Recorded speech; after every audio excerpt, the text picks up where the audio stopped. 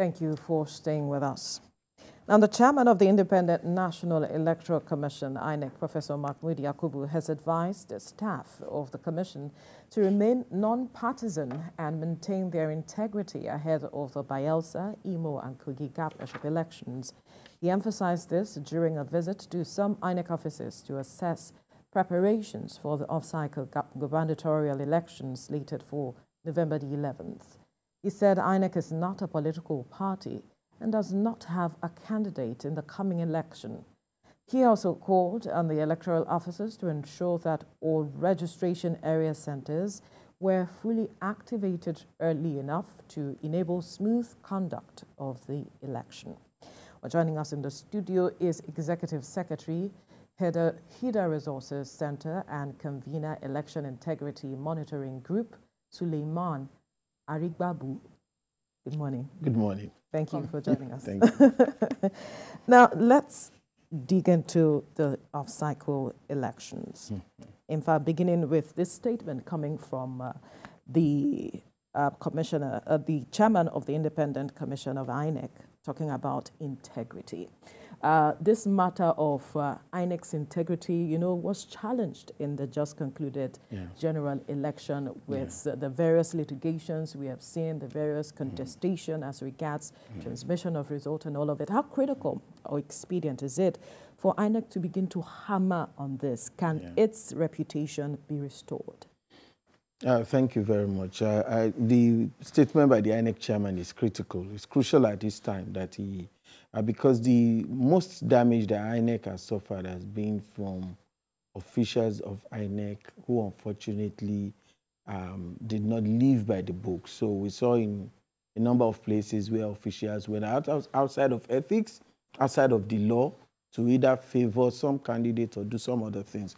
I am not one of those who believe that the outcome of the general election damaged INEC's reputation in the proper sense of it, because when you do look at it, the 2023 general election has thrown up more upsets in our electoral history than we can ever imagine. And of course, the biggest challenge INEC had was the issue of their IREF, the result not being uploaded to IREF.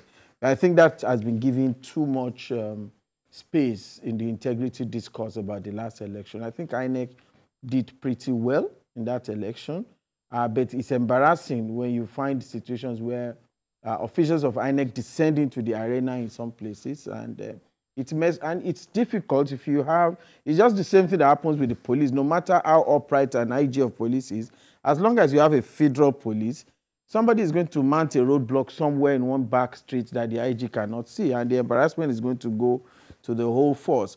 So that's why some of us think that eventually what Nigeria must strive to have is an electoral system that will not be this overly centralized. And that is because of the over-centralization that you're having issues of, logistic problem.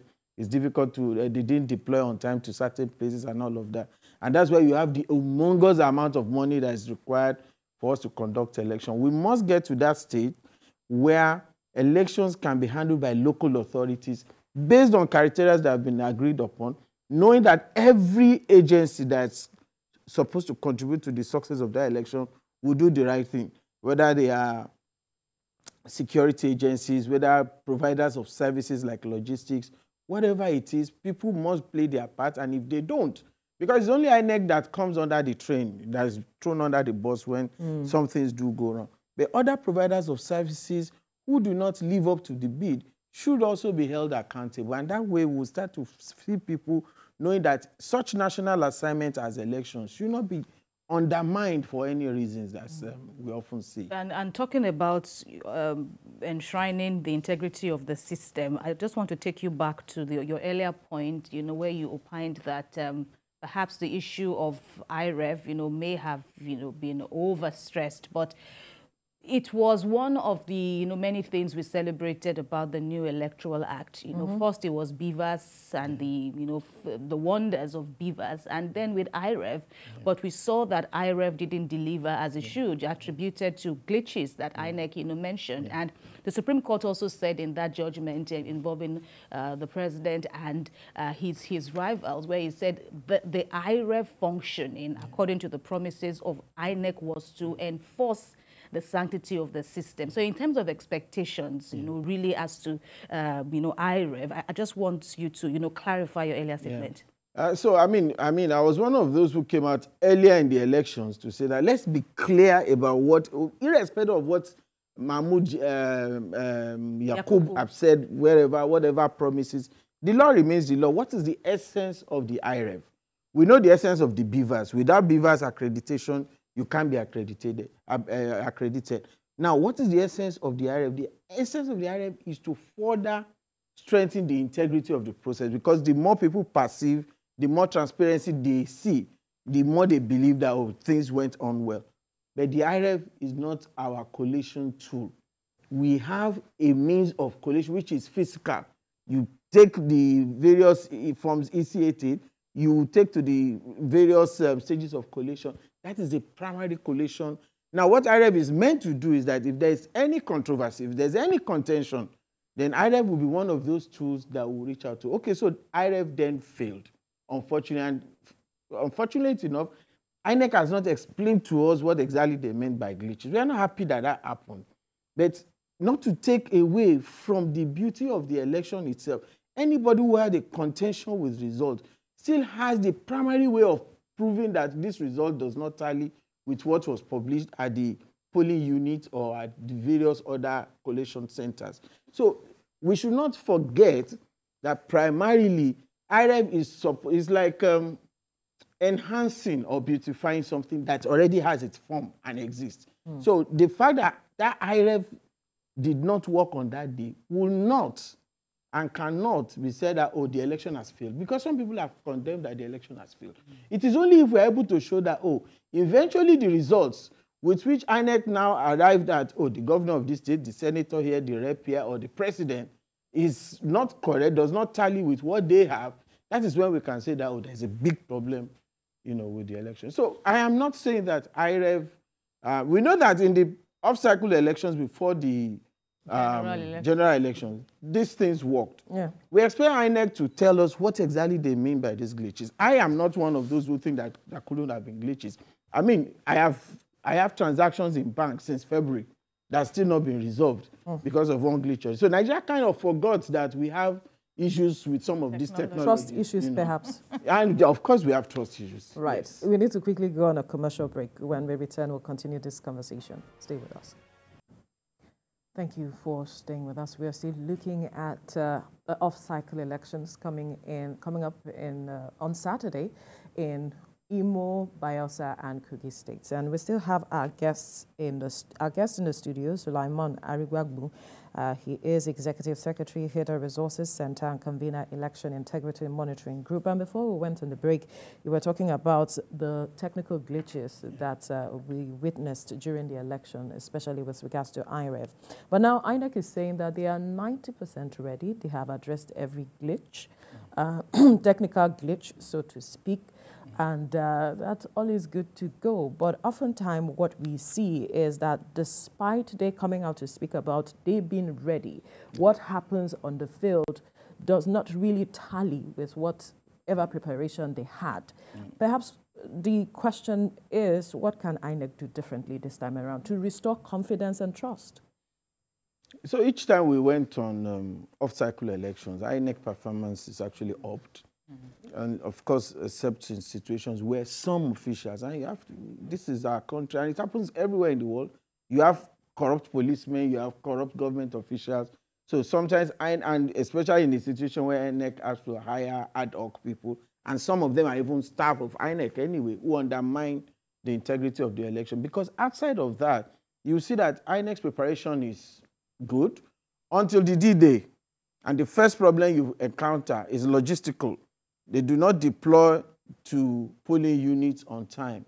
Now, this happen, especially, we are going to see a bit of that in this election. You are talking, for instance, about Bayelsa, where you have riverine communities. You have equally riverine communities in Kogi, even though most part of Kogi is accessible by road.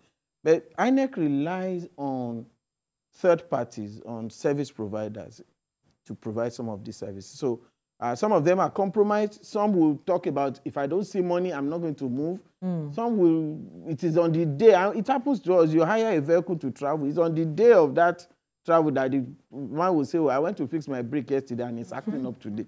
So a lot of things do happen. And then the next thing that usually happens outside of that logistical problem is that, okay, when INEC has done all its preparation, security agencies who are supposed to, so if you look at our elections, we have all security, whether carrying arms or none, all of them will be there.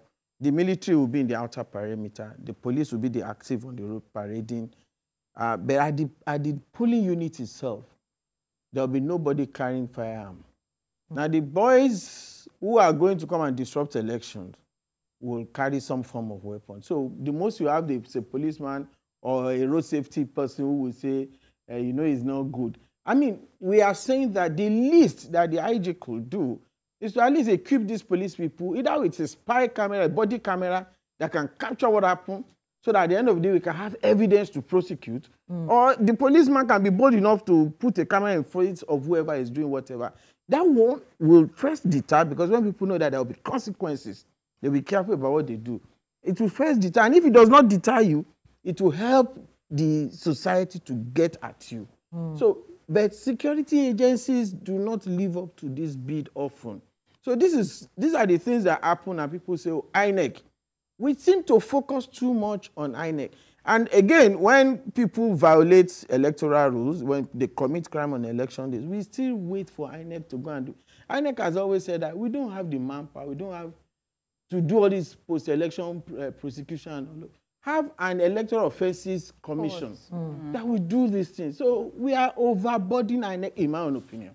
And I also think that having an overly centralized INEC should be something we are going to win ourselves. In the next 20 years, I don't think we should have a central INEC. Well, the Senate was looking, mouthing that recently, that they are looking at perhaps unbundling INEC, decentralizing it, although they didn't specify what they were. So what they want to do is unbundling, so take off some responsibility away from them, but still at central level. So there will be a body that registers political parties, there will be a body that, but still central. If you look at some, let's take for instance the United States, it's local authorities that conduct the election. I'm not saying we are near there now, because this is a situation where in every state, irrespective of the party in control, when you conduct local government election by the states here, the party must, except maybe for Kaduna under El-Rufai, the party will take 100, winner takes all. So, I mean, it's obvious we all know what happens under this kind of situation. So we cannot now give our national elections to them, because, but that is where we should strive to get to. What do we need to do such that we don't have one body in Abuja looking at election in one riverine community, you know, in Bayelsa? All right. So, but what is it looking like for you? Because the issue of security, INEC has spoken severally on the issue. The security forces, security agencies are also speaking about already show of force is happening in this state. But there is concern about, you know, voter turnout, and two chief reasons: confidence in INEC and security. Let's look at Imo State, for example. Now, what are you reading? Because indices are saying that you know, the numbers might even drop. It might even dip further in terms of people coming out. Yeah. So the reality for Imo especially is that it's just like somebody goes to the hospital for a small ailment, but they say there is an underlying ailment, like we saw during COVID. So there is the underlying ailment of the insurgency, the unknown gunmen. That's a big problem before the election, which is a deterrent for people from coming out, is a disincentive. Now you have a situation where they also know that when you have security agencies outside, these unknown gunmen who have declared all sorts of things in the southeast will look for their soft spots to have attacked them. And of course, where they come to attack them, civilians could also be victims of such attack. So I see a situation where people will be quite reluctant to come out. But it's going to take a lot, both from the government, the traditional rulers, the security agencies, and INEC itself to... I do not see much of a voter turnout in Imo, especially. And it's not only limited to Imo. There are crises also in Bayelsa, in Kogi. But Imo has its own peculiar because of the southeast situation that we have. So there's going to be some voter apathy added to the fact that people do not trust the electoral system. And even when they do, even in other climes where they seem to trust the electoral system, especially in America and what have you, voter turnout is usually less than 50 or just thereabout %. But in a country like ours, where we need a leadership recruitment process to be all-inclusive, to produce the kind of leaders that we require, we expect that people will turn out more. But disappointment over time, and the fact that they know that people who get to do things, who gets to violate the law, who gets to, wreak violence on people, don't get punished at the end of the day. So I see it affecting voter turnout, really.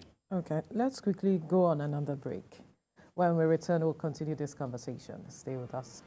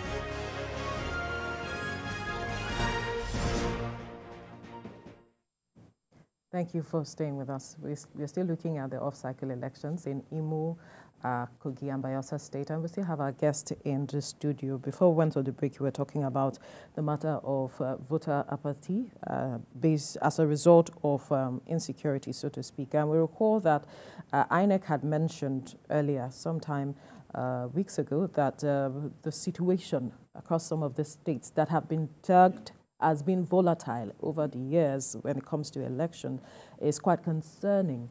And the question is, perhaps, how can INEC approach this election now, knowing that these states have their peculiarities, so to speak, such that it would encourage the turnout of voters?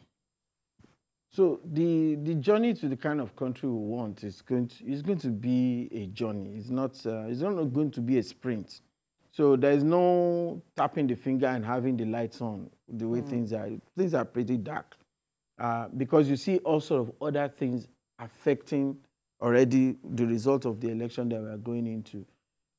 So let's see what INEC has done. It has met with the Interagency Consultative Committee on Election Security, the Chief of Army Staff, the Chief of Defense Staff, and all the other chiefs were there, the IG himself and all of that. They keep assuring people that they are fully mobilized. The IG was on TV yesterday saying they are fully mobilized, they have learned from previous elections. Of course, one thing that is going on well for them is that these are off-cycle elections, meaning that they can deploy much more, to these places. On the papers, you see 67,000 policemen for Kogi and Bayelsa. Yeah, of course, nobody ends up probing those figures, but we want to believe that they will be there. But it's not just about the number, it's about the strategic deployment, and then it's about what are they allowed to do. So if you have 1,000 police in a place where they do not carry anything, any firearm or what have you, 10 boys from the creeks can, dislodge them. That's a fact. It is my hope that someday we will need to deploy the military or even the police for our elections. But let's face the reality of where we are at now. we need security presence to assure some people, even though we know that even the coming out of security is a form of deja vu. The militarized environment, some people rather stay off entirely. If you have so many military or police, it means that there is likelihood of danger. So some people would rather stay off. We know that that has its adverse effect, but we equally do not want a situation that where those who brave it to come out are then also still assaulted or maimed or killed. So what the security have been doing, what INEC has been doing is to reassure us. It's the most they can do for now. And then we need to see the deployment on ground, and we need to see that they are following all their own rules that they have set. The remaining is left to prayer and to Nigerians, you know, because the reality is that it's going to take a while for people to trust the system. And what happens during the election and post the election counts. There will be people who foment trouble. Are we able to capture the fact? Are we able to bring them to justice? If that does not happen, we'll continue this vicious cycle for very long time. Well, the papers this morning, the military police are vowing to take tough actions for ballot box snatchers. And it's not only ballot box snatchers, really. There are people who also prevent people from coming out of... And that's why it's not just the election day. It's also about things that happen before the election. It's about things that people are saying. So I can threaten you and make you not come out. I don't need to snatch ballot box. So there are so many... the police... You know, the military is being deployed for this special operation. This is a special operation for the police. But this is not really special operation for police, because police ought to have been part of this process all along, monitoring what people are saying, you know, in the public space, monitoring what people are doing. There are already violence happening in some of these places. So what has the police been doing? It is how the police is able to respond to some of these things that will reassure people that indeed there is some semblance of being in control by the security agencies. We also saw, in terms of if we can also imbibe some lessons or more lessons from the last general election, the issue of issue-based campaigns, you know, how well we saw them entrenched, you know, at the elections, and what you are seeing on ground in these states. How big of a concern is this for you? So, I mean, there's always been the appeal, you know, to the political class, especially to the political parties, that campaigns should be issue-based. And it's not just the political, it's also us, the electorates. They come to our communities, they bring all sorts of things. We have issues that we worry about, and we do not present these issues. Or our voices are drowned in the noise of supporters and what have you. So if we can have more constructive engagement, if political parties and political candidates know that people will ask tough questions before the elections, and know that when the elections are done and winners emerge, people will still remind them, they would start taking us seriously. Many campaign rallies that you go, it's just more or less like Jamboree. There's a lot of music, there's a lot of branding of branded shirts and face cap, and then they start to throw all sort of things around. People catch them, they make all sort of noise. The candidates barely, other people come and speak for the candidates, and maybe the candidates' hand will just be raised up. There's no engagement. And I think the worrisome trend or the implication is the thin line between these campaigns and, you know, insecurity implications, because, you know, that is in Bayelsa, that narrative is also being driven, and in Imo as well as in Kogi, you know, how we can have clean, fair output of campaign which will not descend into chaos and the likes. Yes, so that's a big responsibility for political parties. They are supposed to take these things more serious. And beyond that, post-election analysis, we are often stuck with, oh, who won, what did the court say, this and that. But we don't interrogate the conduct of people post the election and during the election. These are things that public needs to interrogate. So how did you campaign? What were the issues you raised, you know? And what are the issues that matter to us? So you have various groups. You have women group coming up with their own manifesto. You have farmers group coming up with farmers manifesto for politicians. How much do they engage these things? And how much do they engage the issues? A lot of that do not happen as of yet, because our elections largely is still fun, fair, and jamboree. Politicians do not attach the kind of serious business atmosphere they are supposed to attach to it. The serious business they attach is the violence part of it. So their rhetorics and all the kind of things they say do not often help to raise proper issues, do not engage citizens. So, but for us, as citizens, for us as civil society organizations or as observers of elections, we are not only to monitor what they say, but after the elections, we are supposed to now say, okay, during the elections, this was your... Can we even rate parties in terms of their engagement with voters, in terms of voter education exercise that they do? Can we rate candidates in terms of how much they engage issues and give them a score beyond INEC's own scorecard of who won or who did not win? Can we give the process a scorecard of, oh, INEC, this is how you perform. You, party A, this is how you perform. You, candidate, this is how engaging you were. This is how you responded to people's, engagement, interactions, and interrogations.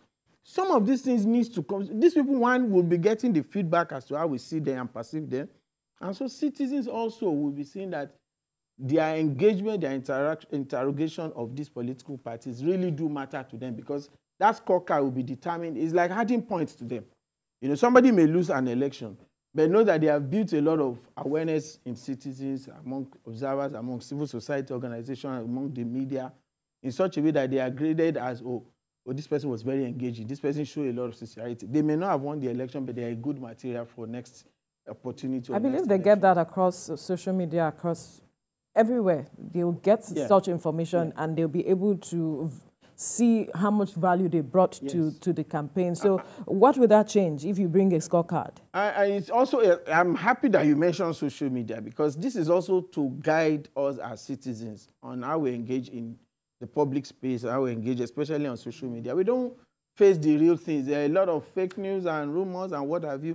But when we look at things like this, because it's not going to be conducted by INEC, this is going to be conducted by the media, by civil society. Look at issues dispassionately. We are not politicians.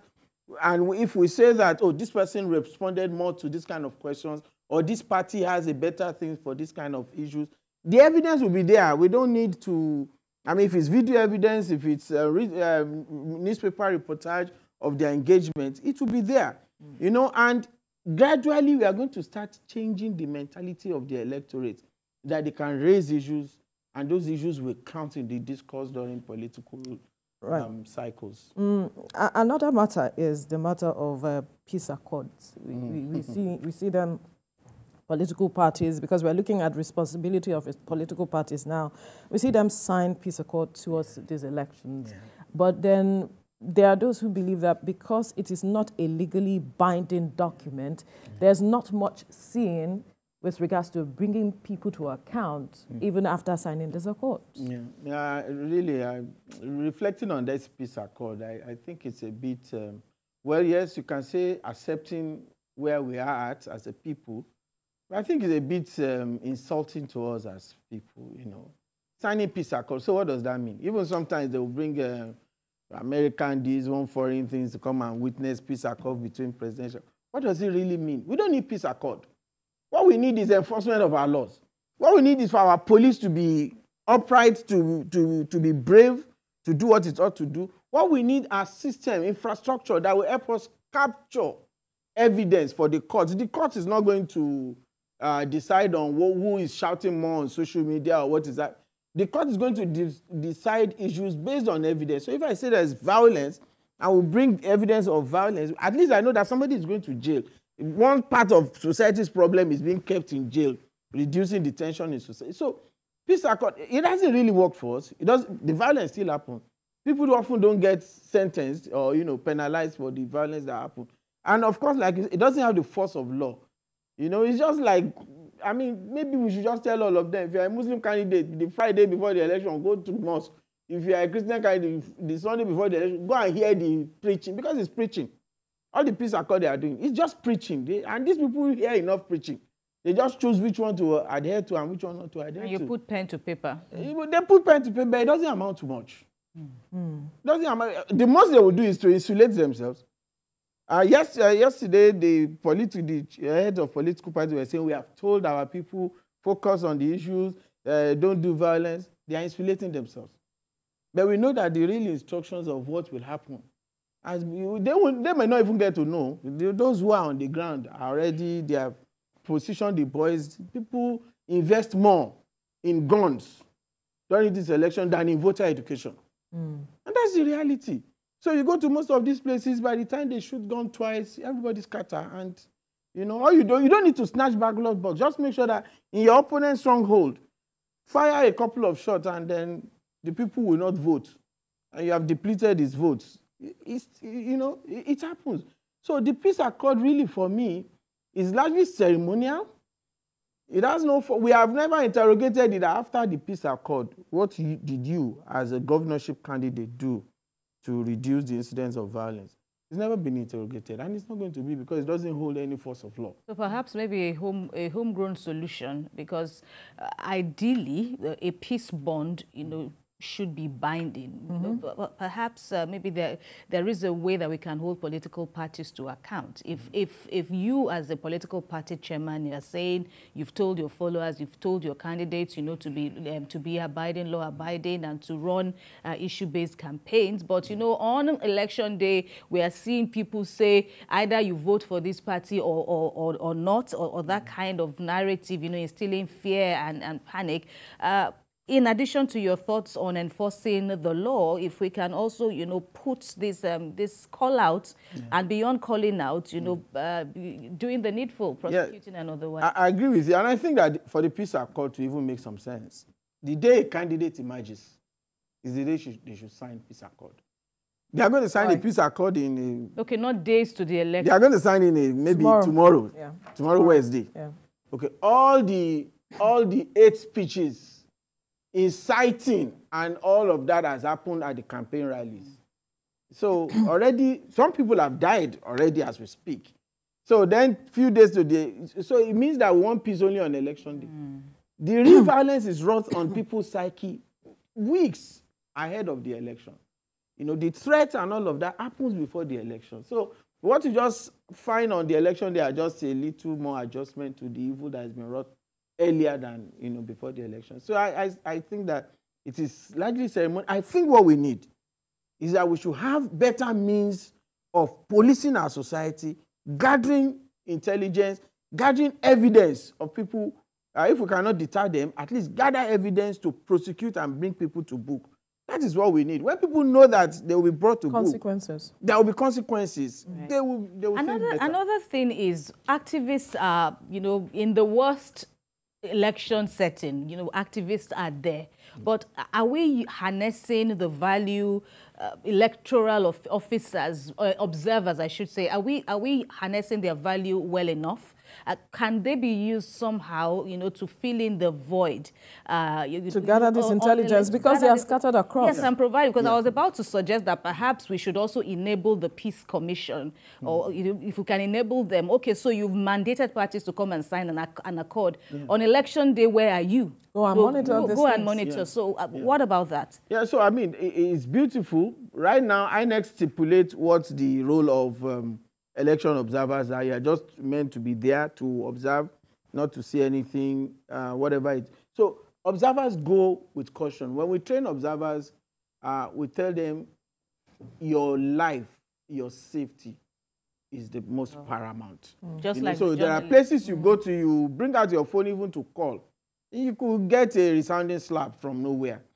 So there are places you go to. But if we want to make this something that we do as a nation, that want to monitor, want to gather evidence, observers are there, they can help. There are organizations that actually monitor violence on election day. And they do that, and they come up with reports. None of the people who went to court called them, to use that report. We're only using the report of who won, who did not. So already civil society are trying. We could do a lot more, but it has to be supported. You were talking about a peace commission. If you have a peace commission, because INEC started from giving us jackets and bags. Now the most you get from INEC is maybe just one small ID card, because INEC is also challenged with money. Election costs a lot. So if you have a peace commission, for instance, that engage observers, train them on how they can, capture evidence. What kind of evidence do you want to capture? You need to know what you are looking out for. If two people, husband and wife, are arguing at the polling center, that's not what you are there for. So training, investment in local observer missions, it will help. I agree. It will help. Interesting. Let's look at, because I was seeing on the front page of the papers this morning, and one of the story is that no election in 38 polling units out of Imo's over 4,000 polling units because of zero registration. Yeah. I mean, what does that say of our voter education? Because you mentioned it in passing earlier, and I needed to bring it back for us to speak about. So some of these things are happening because of insecurity, right. Displacement. Yeah. And that's why I say we cannot run away from the bigger reality. Often we expect INEC to do magic, but it has to operate within our bigger reality. So that is one. And then secondly, I mean, these are pre-existing polling units. So it's not like maybe just newly created, you know. So again, how do we build confidence again in the electorate? How do we assure them that we will protect them? You know, if we don't achieve that, 38 is small for now. A lot will happen. The implication on our democracy is critical, because the election process or electoral process is part of what makes a democracy. Sure. So I would want you to touch on that. Yeah, I was going to say that if you look at the rate of collection of PVC, which INEC has published, so Imo has about 2.4 million and 2.3 has collected. 2.3 million. Yeah. Bayelsa has about 1.2 and 1.1 has collected. Wow. Kogi has 1.9, 1.8 has collected. Now, of course, we have not interrogated. These are INEC who did the collection. We need to, after the election, we need to interrogate that. So, but when you look at that, it appears encouraging. But then, at the end of the day, maybe just about 500,000 voters will determine, far less than, you know. So these are issues that affect the quality of our democracy. I can tell you that from 1999 up to now, the only part of our democracy that has had the most improvement is the INEC processes, because there's been a lot of reforms. Very painful, because, you know, the people who make the laws are the beneficiaries of the problems in the system. But reluctantly, but with force, with persistence from people, with tenacity, we've been able to get them to at least achieve the kind of reforms. We are not there yet, but we have traveled a far distance, and that's good. But it will not amount to anything if, after all of these reforms, the voters don't come out. That's it. Because it then means that only few people will determine the fate of the rest of us. And usually, part of these few people, you have those who are there because they are incentivized. You know, they are even out of the low numbers. Yes, out of the low numbers. You have many people who are voting for a candidate that they don't even know their first name. They have just been, okay, you have been paid to do this, you are going to do it. You have people who are doing it out of other reasons that we cannot be discussing, you know, on air. So it means that these are the people who determine those who are going to lead us at the various, whether it's at state, at local government, or at the national level. So it's injurious to our democracy. It's something we need to fix. But we cannot fix our electoral voter apathy. We cannot fix electoral violence and all of that in isolation of the bigger problems of the country. So the same Nigerian police that will help us to ensure security, safety of lives and property during elections, the same Nigerian police that ought to have been doing that long before the election. If it didn't succeed before the election, it's not likely to succeed on election day. But the issue of voter turnout, analysts would also say this is governorship. Perhaps it's more closer to the people, and that should also drive the numbers. Do you share that sentiment? Yes, really, because elections are local. You can have presidential results in a state, and it doesn't tally what comes for the governorship. So yes, elections are local. It ought to. But when we are talking about insecurity, I don't care who is going to be governor or who is going to be president. If I don't feel secured, I'm not going to go out. And then if you're also talking about people who think, oh, they have decided what they are going to do anyway. So that's why I said that the number of PVC collection after this election, we need to ask INEC. A very impressive collection, but how did they really do the distribution? You know, is there a room for people to collect on behalf of others, for instance? Because I can collect your PVC to disenfranchise you. All of that needs to be interrogated. INEC needs to talk to us more about that. Now, let's perhaps touch on litigations, the role of the judiciary, in our elections, because that is what even brought us to this point of having off-cycle elections. Yeah, sure. In the first place, we see people making comments as to if we even go and vote at the end of the day, it's still the courts that will decide. That's also a factor, even in voter turnout. Yes, that is the courts that will still come out to decide. I'm looking at implications really for our democracy and how this is, changing the dynamics as things are. Okay, so we should not criminalize or delegitimize the involvement of our courts in our electoral process. The people who make that happen are those who do not do their duties, starting with the political parties, the candidates, and perhaps the law enforcement agents, and of course, INEC to a good extent. So, but at least it's the safest way, is the most reasonable way of adjudicating an electoral dispute. Self-help will not help us. Right. Yeah. But when you look at some of the things happening at the level of especially some pre-election matters, it's a bit worrisome. So some states, as we speak, we do not know who eventually will be the candidate, because some matters will still get to the Supreme Court. One of the major candidates for Bayelsa was just recently reinstated. We know that in Kogi, a major aspirant is still in court, trying to say that I should be the one. So it therefore means that you campaign with the face of Mr. A.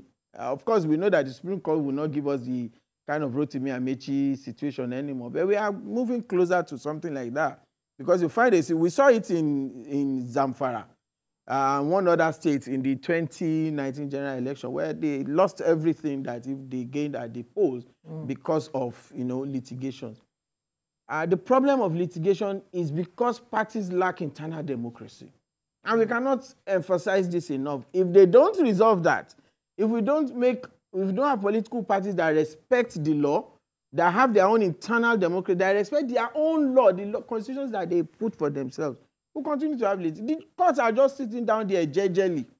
It is these politicians that bring all their problems and then compound the situation. Even overwhelming. All right. Yeah, and it's overwhelming for the courts anyway. We have to wrap up this conversation here now. We must thank you, Silaimon Arigbagbu. Thank you. Executive Secretary, HEDA Resource Center, and convener, Election Integrity Monitoring Group, for your time on the program. Thank you very much. Well, this is where we draw the curtains on the program for today. Let's tell you that the views and reactions of all our resource persons are theirs and have no connection with TVC News.